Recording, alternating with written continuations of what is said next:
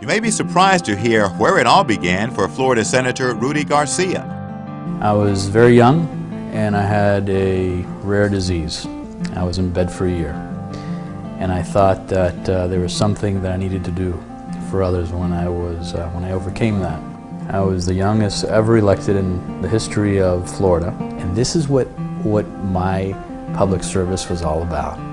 At the end of the day, it was about, am I going to make a difference in the kids' lives in Florida? Now let's rewind to 1997, when State Representative Garcia became chair of Fiscal Responsibility Council and ensured substantial funding of programs for children in Miami-Dade County. Later, as chair of the Education Committee during his tenure in the state Senate, Senator Garcia championed funding for public schools and opposed changes that would have harmed funding for Miami-Dade schools. With a political career that spans 26 years, his list of accomplishments is long. Senator Garcia has garnered great admiration from his constituents and colleagues. Garcia is retiring from the Florida Senate due to term limits, but never from serving others. That is and will always be his calling.